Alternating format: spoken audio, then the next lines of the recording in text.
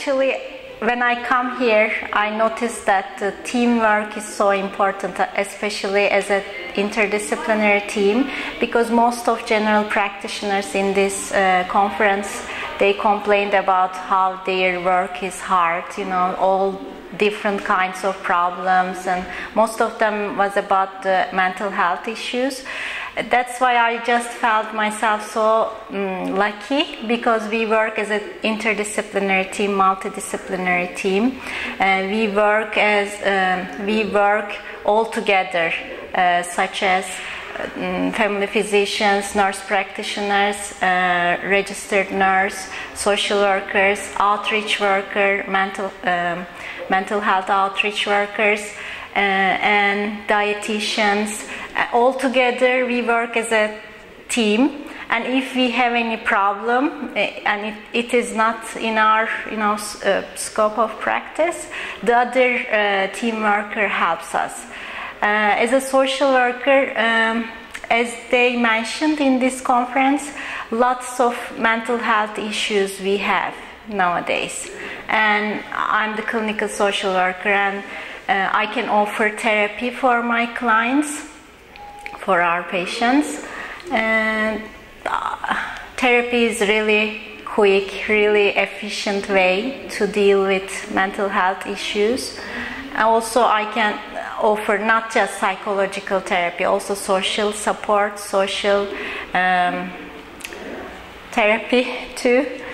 I think it's really good addition to the primary care.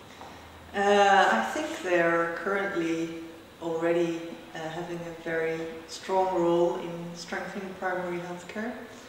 You can see this at events such as in Istanbul and last year in Gothenburg, where people are really engaged in having their workshops and telling their story about especially the improvements that can be made in primary health care. And connecting people is a very important role that this network has, and succeeds, I think, quite good in achieving this goal. Dr. Gilsma, pourriez-vous raconter un peu quel est le rôle des centres de santé intégrés dans le développement d'un premier échelon de qualité? Alors, c'est très important parce que les centres de santé intégrés permettent de traiter beaucoup plus de situations que seulement la médecine générale seule. Ça veut dire que nous pouvons suivre des patients beaucoup plus compliqués, avec beaucoup plus de comorbidité en première ligne. Et pour ce qui concerne la communauté, est-ce qu'il y a aussi une approche qui s'oriente vers la communauté? Alors ça aussi c'est un point très très important, puisque nous intégrons aussi des représentants de la communauté et des patients dans la gestion de notre centre. Donc ils ont l'occasion d'exprimer leurs besoins particuliers et ce qu'ils souhaitent dans l'organisation des soins. Et le paiement, c'est un système forfaitaire. Pourriez-vous éclaircir quelques éléments qui pour vous sont des atouts dans le système forfaitaire pour avoir des soins de qualité? Alors, d'abord les soins forfaitaires pour les patients et pour les travailleurs, c'est très pratique. Pour les patients, ça veut dire qu'ils ont un accès direct aux soins sans aucun frein économique, c'est un point important. Et pour notre organisation, ça nous permet de faire ce qu'on appelle de la substitution interne, c'est-à-dire de faire des transferts de tâches vers d'autres types de professionnels sans difficulté. Y bueno, la atención primaria en México es un tópico importante en el sistema de salud ahora, porque hace pocos años hemos tenido una gran reforma en México que busca alcanzar la calidad de los servicios y la universalización de la cobertura, y la atención primaria está buscando mejorar la entrega de los servicios mediante atención integrada en diferentes partes del país. At the WHO Regional Office for Europe, we have the new European Health Policy, Health 2020, which has the aim to improve the health of the people in the region and decrease inequalities. The third pillar is people-centered health system strengthening, and primary healthcare is really documented as the cornerstone of a people-centered system, also to foster transformation of care. This is very timely because this year we're going to celebrate and commemorate the 35th anniversary of the Alma Ata Declaration on Primary Healthcare, with also additional support from the member states to open a center in Kazakhstan, in Almaty, if approved by the regional committee. And this, of course, is very timely with the global move towards universal health coverage. Primary care is under attack. And the role of the primary care health professionals are restricted. The aim being from authorities to reduce costs, giving us, or they mean to give us the role as gatekeepers, but they restrict our ability to accomplish this role. I will say that is the most pressing issue right now, and we are subject to a reform which sounds quite attractive for us. I'm not speaking remuneration now, but on a medical, academical and practical level. But we are restricted to accomplish this, so that is hard. Okay.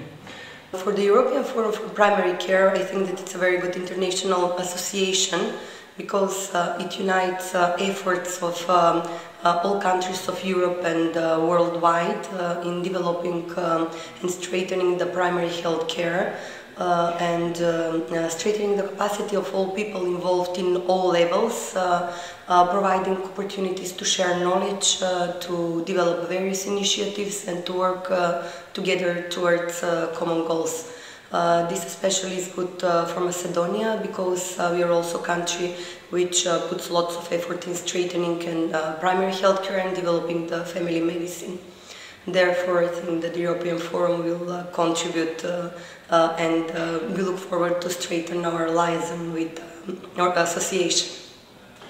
My name's Nick Gooden. I'm the CEO of the International Foundation for Integrated Care. The foundation is a not-for-profit organisation based in the Netherlands, and it has at the heart of its mission to promote the science, the knowledge and the application of integrated care around the world.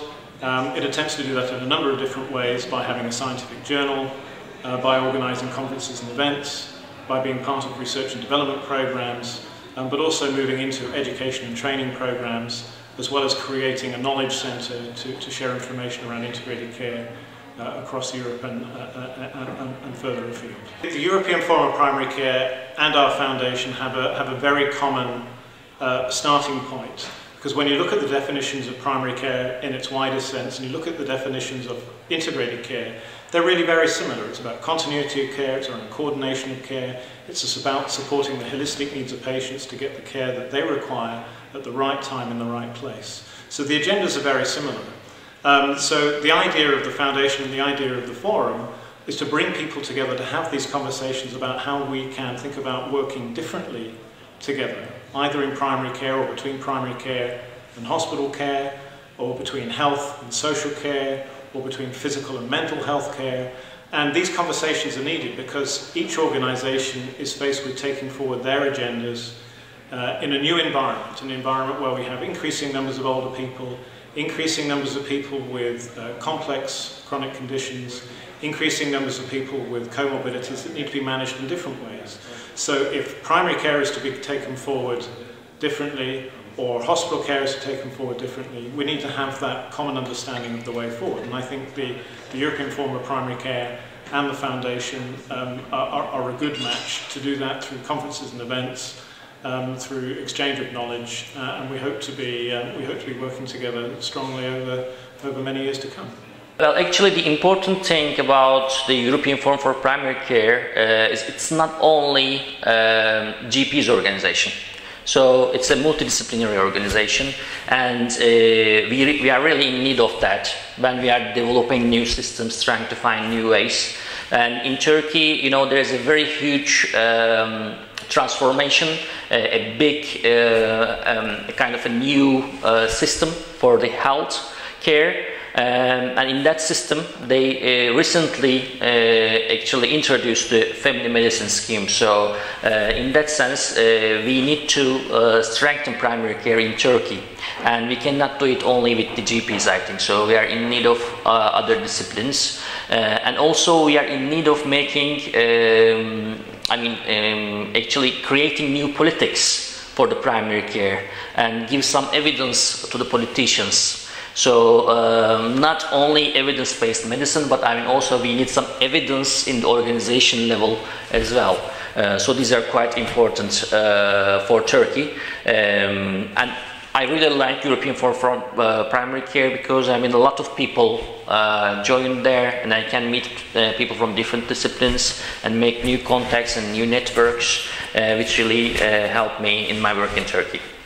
Greece is struggling the last 35 years to follow the Almaty essential primary healthcare goals, but unfortunately is trying to do that not based on an organized primary care system. So you can understand that by definition we need to go towards this primary care direction, which is in the core of EFPC targets. This multidisciplinary approach, which is a primary care core element, is one of the main elements that Greek healthcare system organization miss, and I think that EFPC can help us very much to achieve this goal. There is a big frustration among the patients. They feel unsafety. They feel that they cannot have the proper use of health services, and they feel insecure and they are afraid. This is the main problem.